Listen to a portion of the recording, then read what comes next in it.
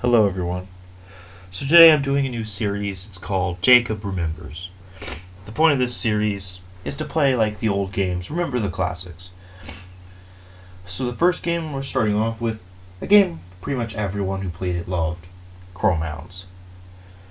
Now I'm just going to be showing off like some video games, and obviously I don't have a capture card, so I can't really play this game I can't show this game as well as you can play it. But basically it's a mech building game, similar to that of Mech Warrior, but different. Because in this game not only started it all, but it also had a unique system for doing it. And you didn't have to play it online, which is the reason I'm playing this right now, live screened. You can build your chassis, and each mech has different class things. So you can build your mech to be a giant tank, and you can build your mech to be a sniper, or you can build your mech to be like a scout that runs in and identifies everyone for like your other mechs to destroy. And you can play in like squads. And you also have like commanders. You can give out orders and whatever, although no one's really gonna follow them. So I'll just build a tank build here. So you have different parts, such as cockpits here, and you can choose whichever one is useful for you. Of course, with the tank, I'm going to choose the heavy cockpit. And you can choose different chassis. So here I have a tank chassis. And you can also set to have different levels of devices with which to destroy enemies, to make your cockpit more efficient at shooting and whatever. And you have generators which produce power at the cost of fuel. But fuel is rarely an issue in this game, I've noticed. So here are the weapons. The thing that makes this game fun. So now in every other game, especially mech games, you usually buy a mech that's got pre-ordered like slots for your weapons, and you can just sort of change around what's in there. Well, with this game, you build your mech from the ground up. That's what makes it unique. For example, here and there's no like limit to what kind of thing you can build. For example, if you said, I want to have like missile launchers and howitzers on the same vehicle, you can literally do that. And that's what makes this game sort of fun.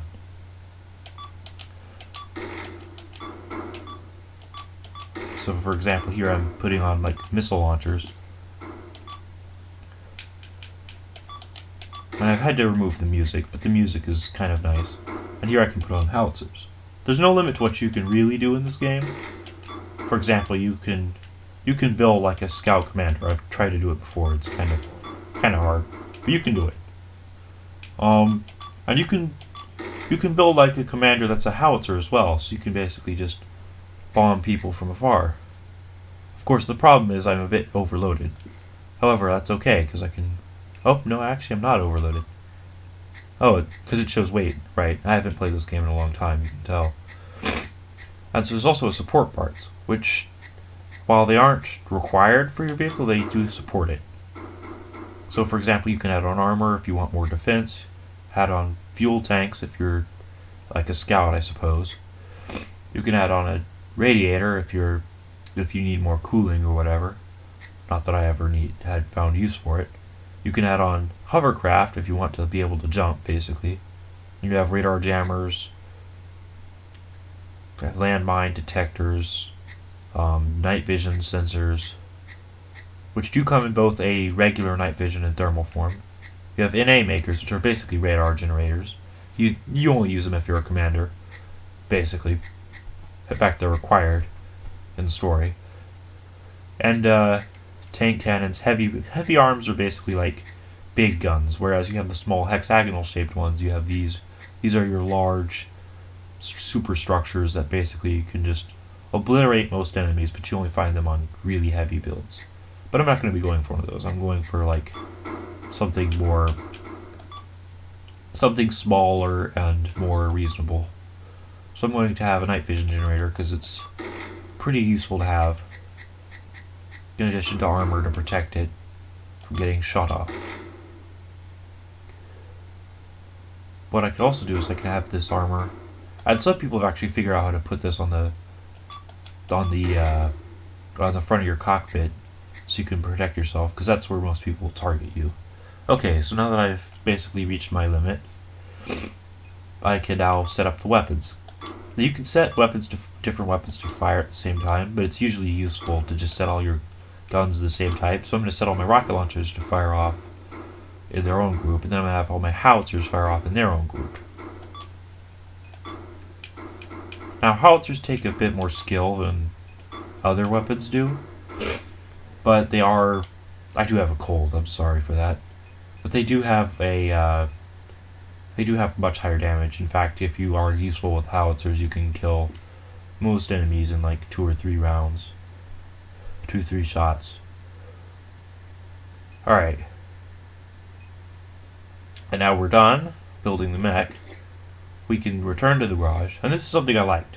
You have a test trial run. You can basically just go fight off the average enemies. We'll do that first, just to make sure this thing works.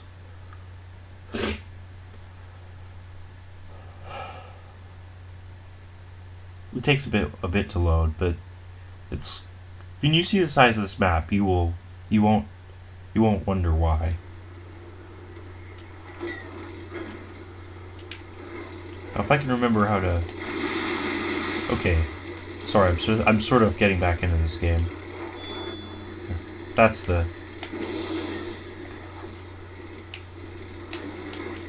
And there's your support. You can also give out chat commands, which are sort of useful. You can pause the game or whatever. This is the night vision, so it looks a bit weird for you guys, but it works like standard night vision. In fact, thermal vision works the same way, except it's just different color. And you have weapon cameras, so you can aim more precisely this way. And ballistic weapons that aren't howitzers will often have like a rifle scope or something like that. Now we're fighting against the sort of campaign enemies that aren't actual hounds. Fighting against other actual mechs is kind of hard, especially if you're fighting against more than one. You want friends. Like, this is a game where even the AI make you want to have friends. But against the average enemy, you can sort of obliterate them easily. Like, I'm sort of sucking right now, because I'm not actually good at this game. But these guys die within like 1 or 2 hits, especially from howitzers. As shown there by that poor hovercraft. And this is another useful thing. And this is why I chose howitzers. See, these things have drop off, like real weapons do. And missiles, they run out of fuel. But you see there, if I'm good, I can get them to hit enemies behind cover. So you don't have to directly engage someone.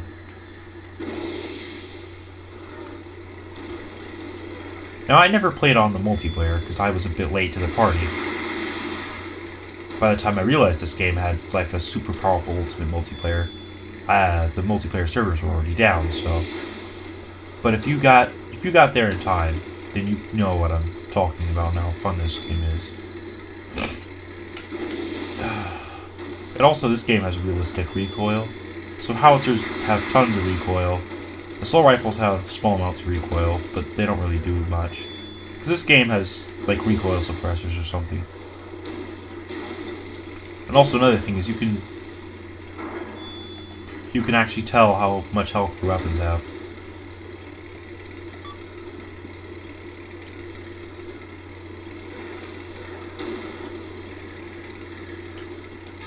There you go. I was looking for that button. Yeah, you can basically use this tactical overlay button. If you press Y on your Xbox controller, which is like the button at the top. Okay, we finished the mission, because also I think if you hold back, you actually can self-destruct yourself in the trial run. But so yeah, this is just a mech I built, as you can see, and I built this all on screen, so now you know. However, I am going to possibly do a workshop build series for this game, because, well, I wouldn't say workshop build, but like build, you know, what I built in this game sort of series. workshop creation so off or whatever, something like that. So, for example, I could load assembly data. Load. Obviously, select my hard drive. Then I have several here. In fact, this is a joke based upon another game I built here. Another series, in fact, movie series. Now, it doesn't look like anything you'd ever know because it's not supposed to, but it works very similarly to a mech from a movie series. Now, unfortunately, it doesn't have the ability to transform, but if you recognize the abilities of this thing, you'll get what it is. It's Mogira from Godzilla. Now, I built this thing on a spare time, but it has like a hover ability, which mimics the mech's ability to hover. It has like mini guns, which are like fun, but they're kind of wasteful. But they are fun. And rockets, which are... Yes, I love rockets. And of course, a ramming spike, because who doesn't have one of those?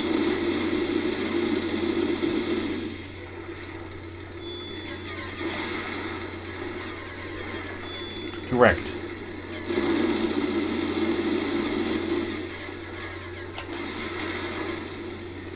You know what? I got a better idea. And also, as you can see, I can sort of just soak up all these bullets. Like, I'm not immortal or anything, I'm just... In fact, this isn't even, like, the strongest chassis. But these guys are so weak that I can sort of just fight them. Even though these guys are actually the most powerful ones. But yeah, as you can see, I can just sort of fight them. Even though I've sort of lost some of my machinery. And you can also, as you can see, you can have multiple support equipment. So you can have thermal camera, your night vision, your mine layer, and your radar jammer. And as you can see, artillery actually changes the way you, it sort of affects your recoil.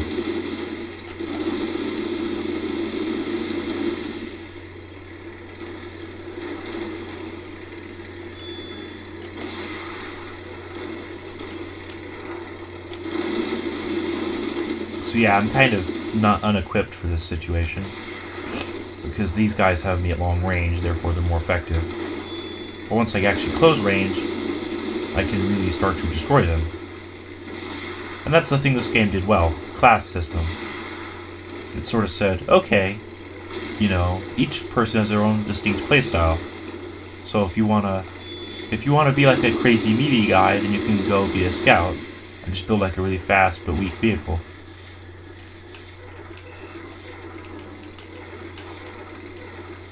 There we go. Do like a victory hover. Alright. Victory jump, I think is the term. But yeah, you can build like all sorts of stupid stuff. Hopefully it loads back in. Oh, the game crashes sometimes, by the way, because I have a broken copy. Hold on, I'll fix this real shortly. It happens a lot with, fortunately it means I have to turn all the thing back off. But yes, it does. That's because I have a broken disc, so don't mind this. I just gotta log back in. Which takes forever on my Xbox. Because my Xbox is so... Yeah, lesson, word of warning, kids. Buy games that actually you know work.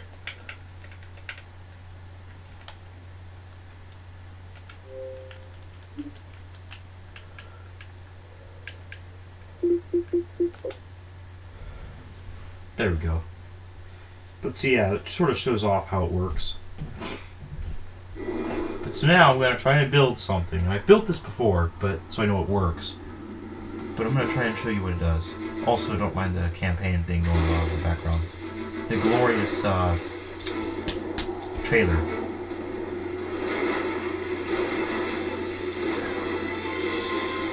I'll just let you guys watch this. This is kind of awesome. I don't know if you can really see it, but it's so awesome. Just sort of shows off what you can do.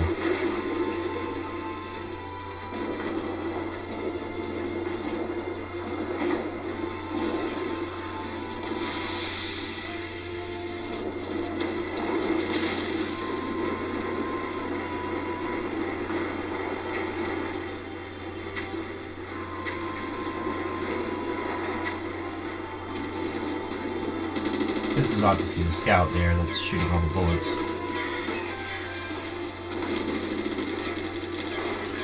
But they die really quick.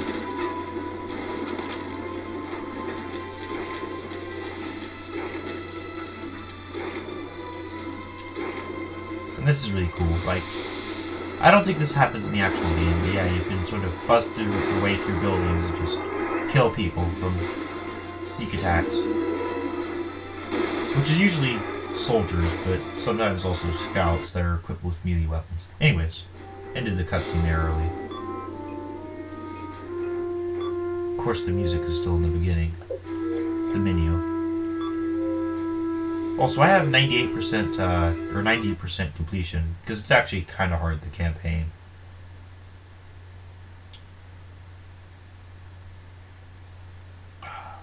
Okay, now we're in. And that's the thing, like, you can load stuff back in really quick.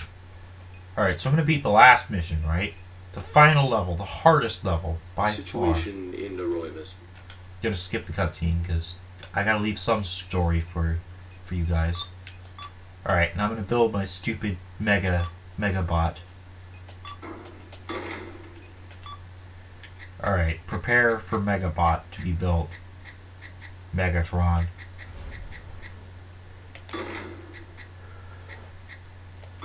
Watch and learn. I built this sort of... This was what I meant by building the armor in front of your cockpits.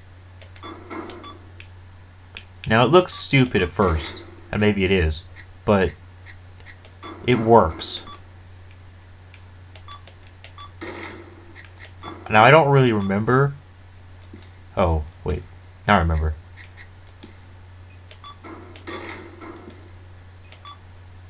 Okay, so you sort of have to build with this piece, which is... I think you have to rotate it. There we go. We're going to start to find the right joint.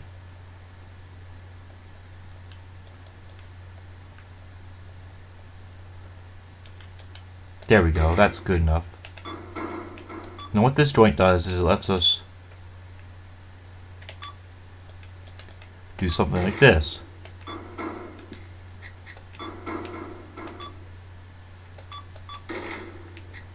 And now you can obviously see what's going on here. Now I can go down here, get some armor, and I can pretty much block any form of attack. This is what we call cheating, if you are anyone affiliated with Chromehounds. But yes, I am familiar with it. In fact, I think the developers were too.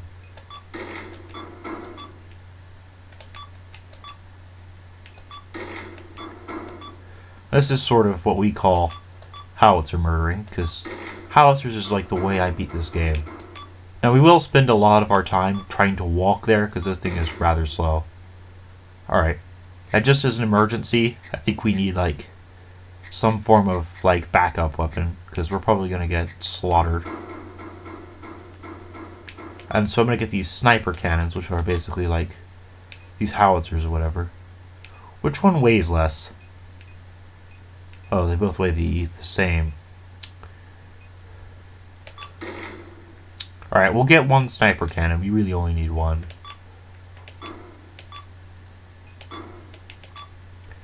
The reason we're having that is because I know I can hit with it, so... Because howitzers, as I said, are kind of skill-based. So you'll probably die several times trying to use one. And I'm probably going to get slaughtered. Like, when I say slaughtered, I mean, like, absolutely murdered.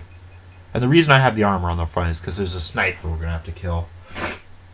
Because the sniper will basically, like, murder you. Alright, let's do this thing. Now I won't skip the in-game cutscenes. So basically, we have to fight two hounds, two other mechs, and the AI are actually amazing in this game to me. But then again, I'm a noob at this. This mission is a direct order from Sega. Right, I lied. 3 other hounds have already been assigned to this mission. And look, we're in. Now this guy is really slow. These legs are. Ignore all other hounds. These legs are really slow.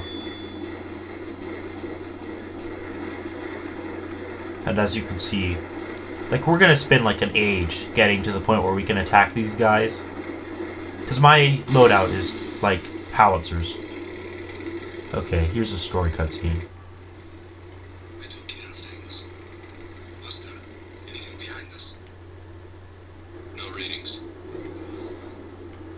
That was close. You sure that guy's a rookie? Didn't seem like it. You did a pretty good job teaching him at Gordo. Pathetic. We've lost too much time dealing with those mutts. Get back into formation, Carlos. We haven't given up yet. Well, I kinda expected things to turn out like this. Least I can do is to keep our fearless leader company. Maybe this time will be our last battle together. And no more Cerberus. Mass Effect Got reference. something on radar. Alright, enough chit-chat. What's the plan? Retreating would be pointless. We'll stand our ground here. Don't let your guard down. There are no... Guarantees in battle. Right. Stop treating me like one of your rookies. We'll be in range soon. Now, let's see just how well I taught you, rookie. Yeah, the thing is, I'm a bit better equipped. To think they're still this powerful. Even against these tanks, which is kind of a waste of my ammo, my ability to murder. But I could still kill them. Have been taken out except you. It will be impossible to destroy them all alone. I could probably destroy them all alone in a moment. We've got no choice. In fact, I managed one time. If you can hit all 4 howitzers on the first guy, then you will win. Alone cannot be allowed to live. I understood. If you can kill the first guy with howitzers only, you can probably kill the second guy with howitzers only. Because the second guy is, you have to sort of fight them at their ideal ranges, which is to say long range, because both of them are sort of medium range. Because the other guy, the second guy, will just try to shotgun you from long range, which he'll still hurt you like crap, but it won't be as bad as what would happen if you didn't have like armor. Also, tanks are trying to shoot at me. That just shows you how futile their life is. Die. Your guns are inferior. But don't worry, my legs are not the slowest legs in the game. But they don't carry the most load either. Which is bad for me because it means, you know, I'm fighting a tank build here, so get wrecked. See that guy there? He's not a fun guy to fight, and that's why.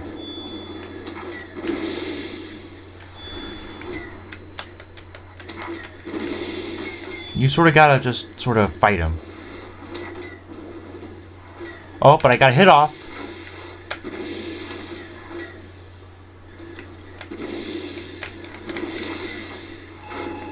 Oh, he hit me in the cockpit.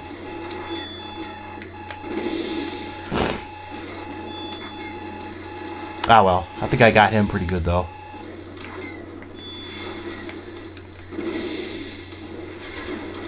That's the thing though, you sort of... Although I'm getting hit from the second guy who's gonna slaughter me. Ooh, but I got him pretty well. Oh yeah, he's dead. Alright, where's the second guy? He's gonna get slaughtered. Fall before the might that is Krillin, my friend. Aw, you see that lag? It's a sign I got him good there. Better be prepared to get slaughtered. Maybe I still got it in me. Ooh, I think I wrecked him that one. Bring it on. I may be an old man. Oh, he's dead, just about. Oh, I think I hit him good. You know you hit him when you got lag. Especially with AI. Because it's the AI going, what did you just do? Problem is, even though I killed all his parts off, he's still very powerful. Oh yeah, I've actually got him at my mercy. Ooh. Was that not victory? What does it take to kill you? Jesus. That, most likely?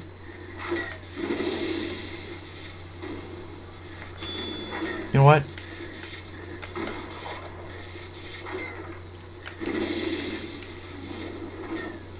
This is why the armor in front of the cockpit is basically necessary for this level.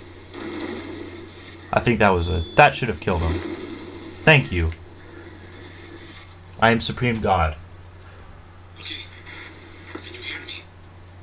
My hound's been destroyed. And so is the experimental weapon that I took.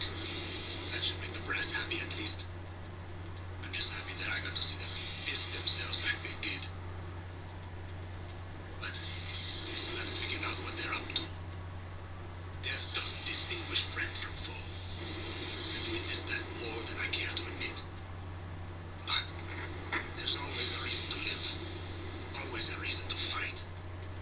And if you can't find one, you'll end up just like me. So yeah, guys, I think that ends the video. Nothing left to teach you. I slaughtered these guys. As I said, I might just have it in me, you know. Once I get Maybe, which is the fan-made remake of this, the fan remake. Once I get that, you guys better watch out. I'm gonna be coming for you. But yeah, I got an S rank, which is glorious. Means I get extra bonus. Bling bling. Because usually, if you get an S rank, you get an extra part. Anyways, guys, I'll see y'all later. Stay tuned for the next Jacob Murders All video. See you later.